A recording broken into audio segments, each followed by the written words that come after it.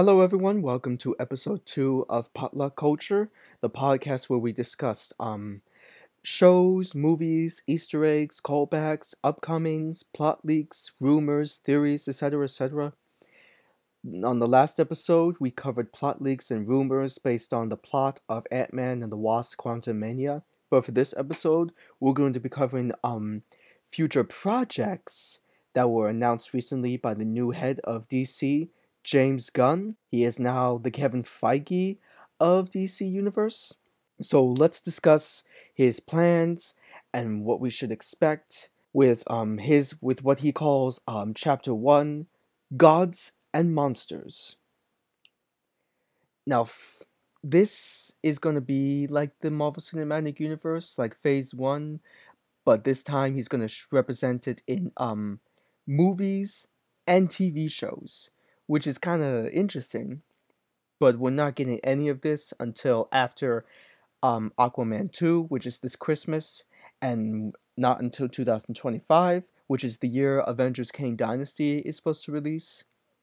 So, first off, before we get into these projects, I want to discuss two actually, well,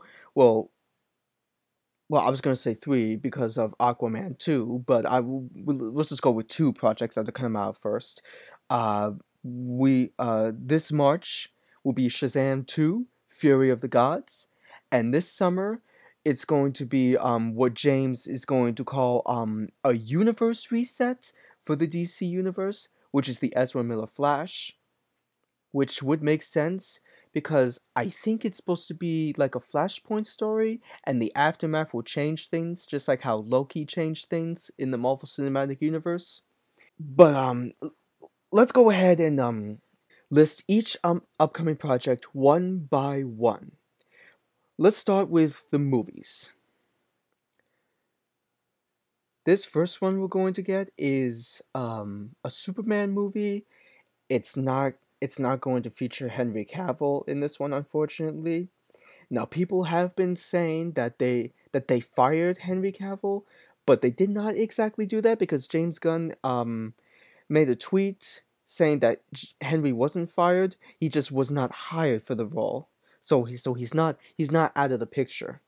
This is this is going to be like an existential crisis movie. It's not going to be an origin story. It's going to be like almost like a Spider-Man 2 movie of how Clark is struggling to balance his Earth and Kryptonian life, called Superman Legacy.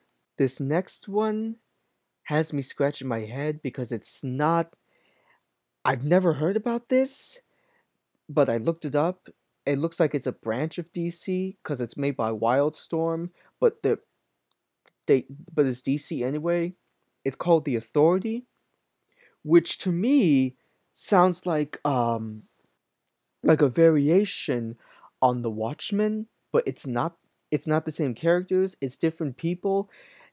Apparently, these are these are anti-heroes like Black Adam, who have good intentions, but in their doing have to go through extremes to how broken the world is.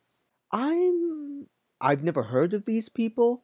I don't know who they are or what they do, but it sounds interesting. So it looks like James Gunn is pulling in some old characters that we don't know, and he might bring in some new ones that are relatively new, which is kind of neat.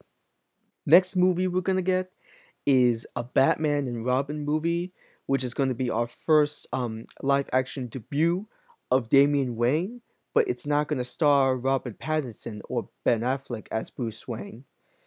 So, yeah, which is kind of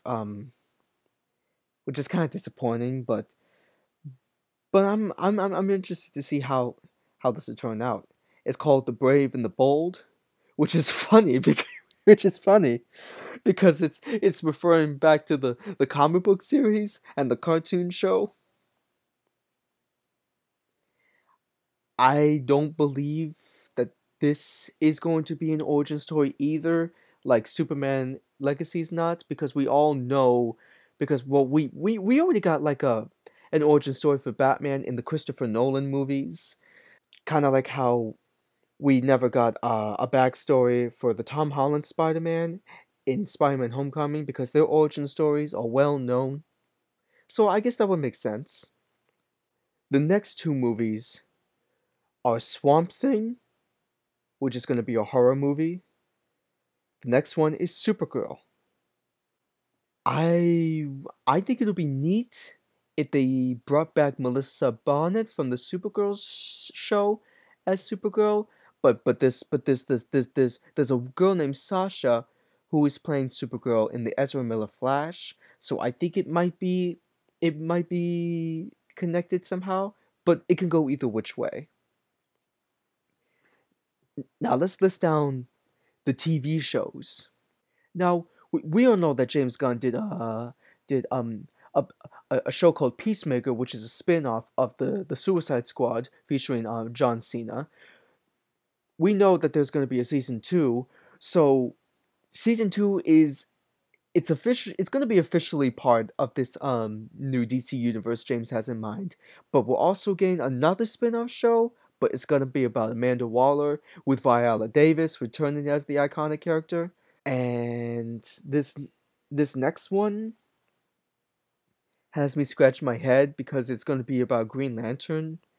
Only this time, it's going to focus on Hal Jordan and John Stewart.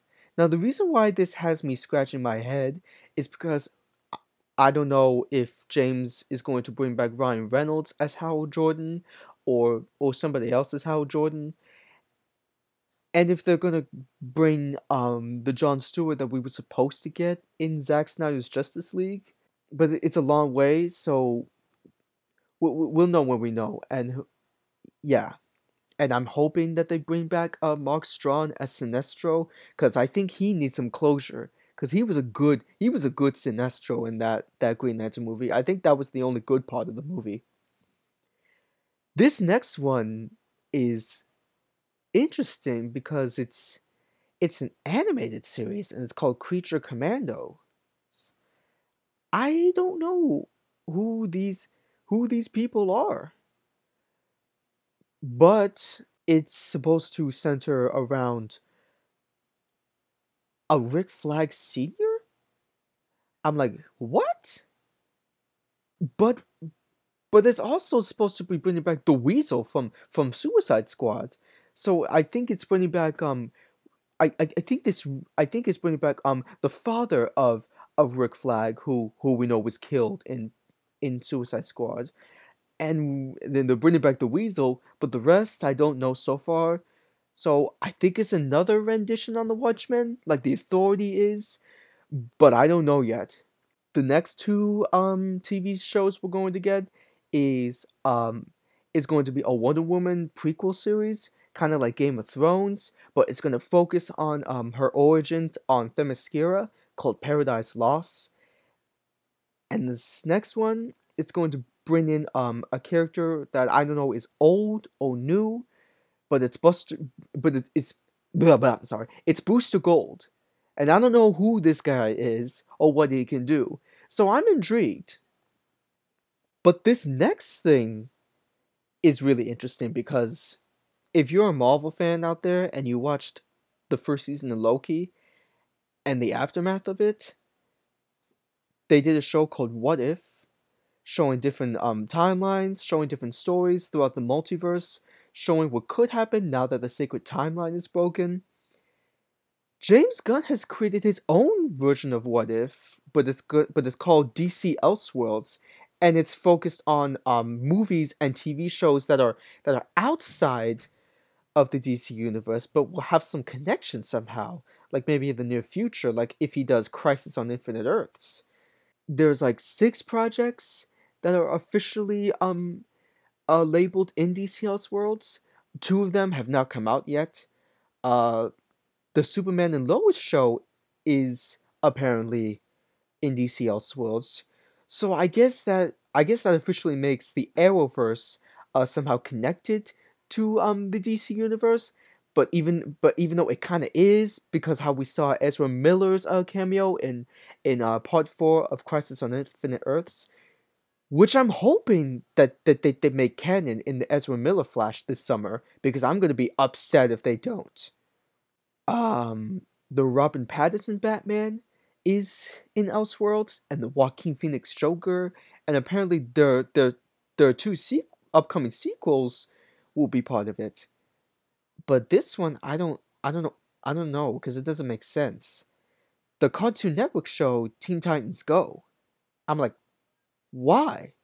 But before any of this happens, we have to see the Ezra Miller Flash, because James Gunn said that recently, that I found on a tweet, I think it was a tweet or it was his Facebook, that this is not a complete reboot of DC, but more of a soft reboot. So some characters are staying the same, and some were going to be new, like how Jason Momoa, the actor of Aquaman, is not going to be Arthur Curry anymore after this, but he's going to stay in the DC universe. But he's going to be the Zarnian Lobo, who we might know from the sci-fi show Krypton, which is actually plausible, because it's because of his hair, his body tone, the face, everything.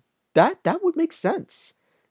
I'm actually looking forward to seeing how Jason Momoa will look with a white skin, red eyes, and black hair.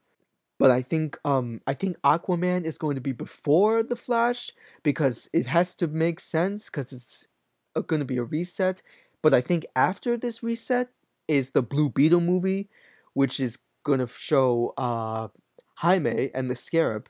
I'm I'm honestly intrigued by this, and I see now why he calls chapter 1 gods and monsters, because there are gods and monsters in this. Like, the gods are Superman, Supergirl, the Lanterns, the Amazons, the Authority, I'm guessing, Booster Gold, and I'm guessing maybe the monsters are Swamp Thing, the Creature Commandos, and I think maybe Batman, because he's dressed as a bat, so that would make sense. Now, there are so many people out there on the internet who, now, I'm not, now, before I say this, I know that people can have their own opinions, and I'm not taking that away from them, but many people are really upset about this, that they're putting out hashtags out there, like hashtag fire James Gunn, get rid of him, bad word James Gunn. I'm like, is this freaking out over? But this is what they think. But I think, I'm thinking that if we give James Gunn a chance and see how this turns out, like how Christian Bale Batman turned out, I think this might turn out good as the Marvel Cinematic Universe. I hope James Gunn does this well. I hope it doesn't end up being as corny as some DC projects in the past were. But I'm actually, yeah, yes, I'm actually really curious to see how this turns out. So yeah, that's all. That's what I wanted to cover in this episode of Potluck Culture, and be sure to look out for a new episode in the near future. Maybe covering the new Ant-Man movie, or probably sooner than that. But yeah, this is Keegan Bond. Thank you for listening to Potluck Culture, and I will see you next time.